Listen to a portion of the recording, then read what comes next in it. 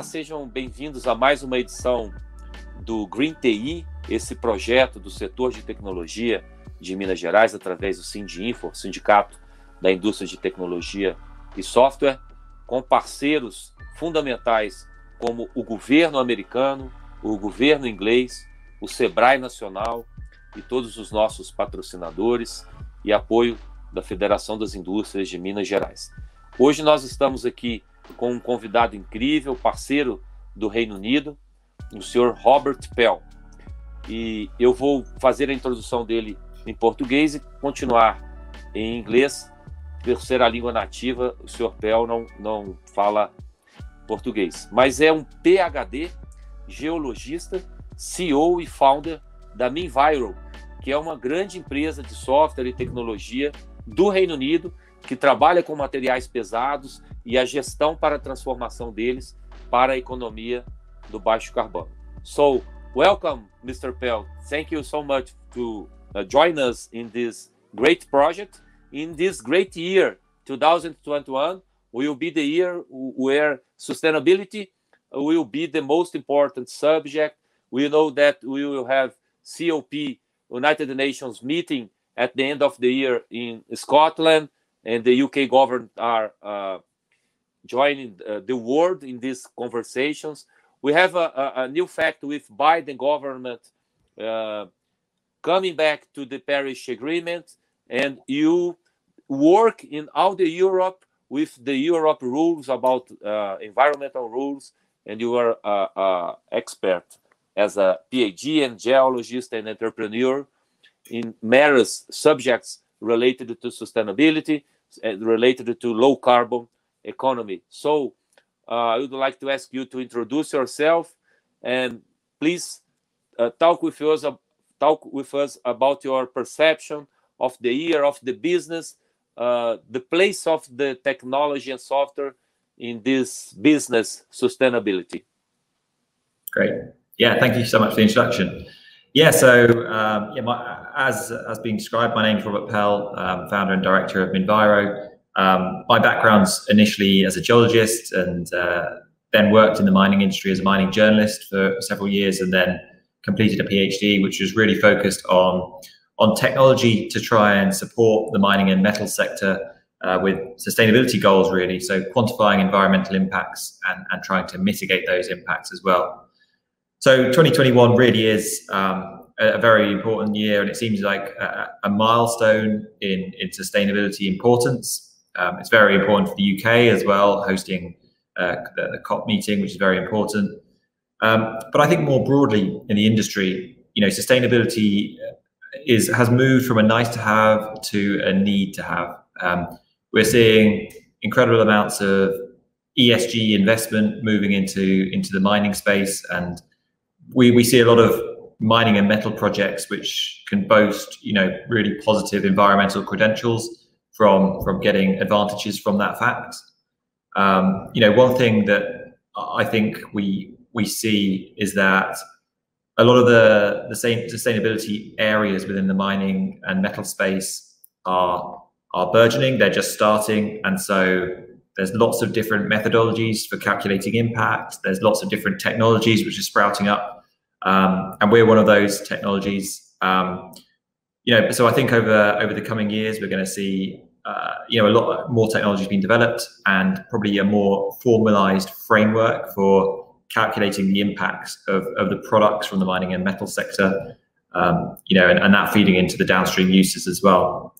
So we're based in London in the UK. But we work with projects all around the world, including a number of projects in Brazil and Latin and South America. We see this life cycle assessment approach, which is the method for quantifying impacts that we use, as being more and more important as a tool to communicate impact across the value chain. So when a mining company wants to sell a product that they have, whether it's a kilogram of copper cathode or a metal, like a technology metal like rare earth elements, they need to be able to communicate what the impact is for that product to the user of that product. And that's where life cycle assessment comes in. So it's that sort of language that allows that communication. And with the EU, we've seen, it was in late 2020 that they released some proposed frameworks for what the policy will be with regards to regulations for battery impact calculations. So they released a load of regulations which is suggesting that there should be increased recycled content in batteries, but also there should be an indication of the carbon footprint of a battery. And that's going to be implemented. It's suggested that it's going to be implemented in 2024, and then obviously the requirements are going to increase and increase after that. So where we fit into this picture is we're both a consultancy company and a technology company, and we support mining companies in understanding where their impacts and their projects are by conducting these life cycle assessments, identifying the environmental hotspots. So, for example, at a mine site, is it the consumption of diesel, or is it the explosive consumption, or is it direct emissions that's causing the climate change impact? And we go right through the value chain. So, in the mineral processing and even refining stages, we can identify exactly where the hotspots and advise on how they might mitigate those impacts. So that's where we're sort of working at the moment. Mr. Pell, when I 20 years ago, I remember that the low carbon economy and the bonds or certified documents to try to monetize the efficiency in the private sector. And then I remembered Obama government in 2012 to 2016 trying to enhance and bring new rules to this market. And when I heard you saying about the transversality, about this life cycle measures, because you are not only in the mining sector or raw materials, but everything about life cycle materials, and we are hearing a lot regarding to electric cars and mobility, as you said, but I know that in UK the valuation of companies it's related to the compliance, environmental governance. So you have market rules that change the valuation. So I believe that's one of the reasons that your company is important in this segment, to try to offer this kind of indicators. And I would like to ask you something about the market of low carbon certificates, and how do you believe in emerging markets like Brazil, the paradigm or the sense of importance of low carbon economy and the sustainability economy or sustainability rules about private companies are doing in the sense of the paradigm of Union Europe? Yeah, so that's a great question. So, we as I mentioned before, we work with companies in Brazil, and there's depending on the companies we work with, they have loads of different motivations for why they would want to conduct this life cycle assessment. One situation might be that a Brazilian operator might want to export their products into a European market, and those European markets are going to have their own requirements, regulations. And when I say European market, that's very broad, but even every single purchaser will have their own requirements. So, imagine an OEM or a car manufacturer, they have the ultimate goal of having the lowest impact car on the road that they can. And, as we've moved to electrified vehicles, say even in your European market, if that material going into that vehicle is procured from Brazil, they need to know exactly what the impact of that material is to put into their models themselves. I don't know if that answered your question. One other thing that I'd probably say is that, there's a lot, as I said, the sustainability sort of metrics space and ESG metrics generally has been it's an emergent sector, and it's developed very quickly over, a relatively short period of time where it's really exploded. And so there's there's a whole array of different calculation methodologies, different types of assessments. One thing that Minviro is very, very strident on is the fact that, greenwashing is not acceptable. Any environmental claims need to be backed up by robust studies and robust methodologies.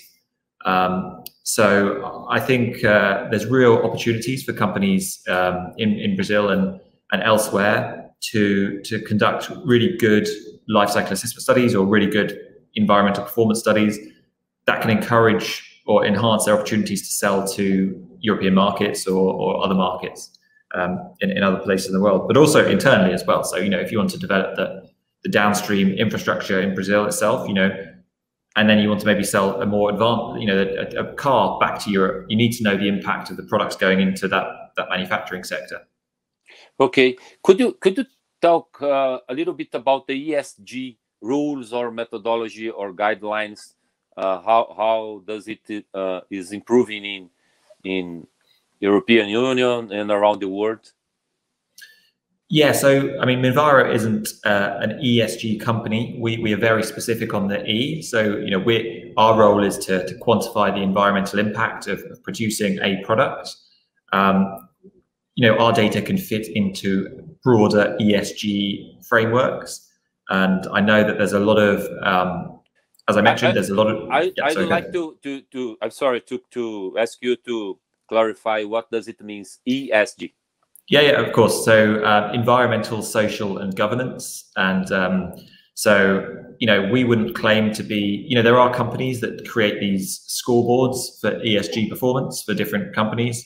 And some do great jobs. We don't claim to be a full ESG company. We are very, our team is full of engineers, mining, mineral processors, and chemical engineers, and technology producers as well. Like we create software tools for companies.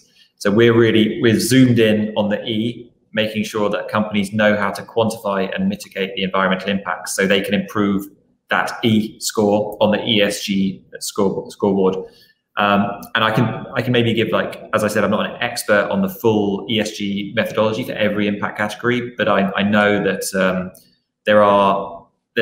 one of the criticisms that's leveled at ESG is that there's different methodologies, and one company might score very differently from one ESG scorecard provider from another. So yeah, there are some challenges with that. And my view, this is again a personal view, that I think that we'll see a sort of harmonization of that in the coming years. Thank you. How do you see the new entrance of the Biden American government in this sustainability agenda, and how do you believe it will impact the Brazilian companies in the new paradigm that will be established?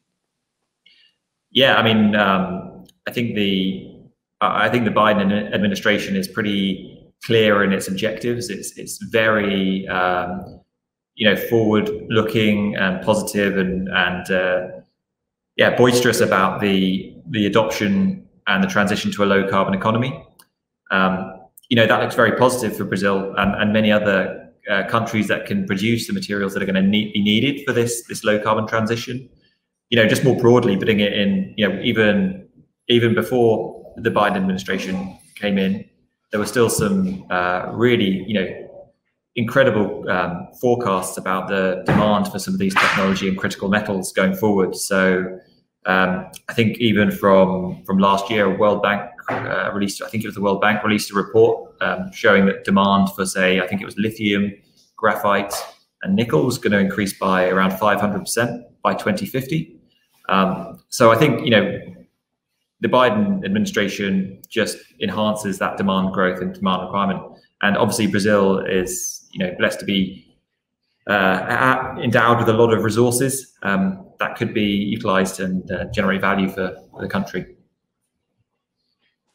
And at the end of the last line, I would like to hear your perception about the NGOs and other interests between country competitions that maybe could impact some international rule regarding to how can I say, not to balance the difference about competitivity, and sometimes it seems to be a little bit scary for some companies to have to deal with this kind of politically correct situation. I mean, I believe that in UK you have a lot of rules, and the level of maturity of the society about this discussion is a little bit high.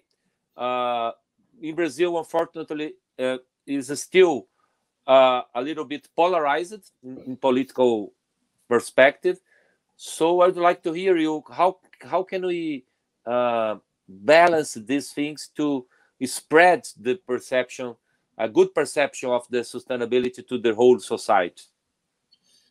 Yeah, I mean, this is a question that's it's repeated and echoed in, I think, every location that I've been. There's challenges. I mean, in the UK and Europe, it might be described as the license to operate. And then more broadly, it's getting engagement from the broader community, broader stakeholders, and people in general to understand, how mining and raw materials fit into the society more generally. Like, I completely understand that it's a very challenging issue to communicate to everybody, why we need mines, why we need raw materials, what are the alternatives. So I know that there's been a lot of work from colleagues from my previous, the university where I did my PhD, that they've worked on projects which is trying to look at community engagement, stakeholder engagement, trying to understand, why you have these polarized opinions on these matters, understand how you have a dialogue with everyone, because at the end of the day, sometimes concerns are founded to some degree, sometimes they're not, but you need to have a dialogue to be able to sort of do this. And there's no easy answer, I think, to try and turn a community to pro mining or away from specific issues. It's very challenging, and there's not one solution that solves everything. Even different countries have different cultures, and even different parts of different countries have different cultures, and different dialogues and different methods need to be carried out to make sure that you understand what people's worries and concerns are, and how you might mitigate that. Thank you. I have two last questions.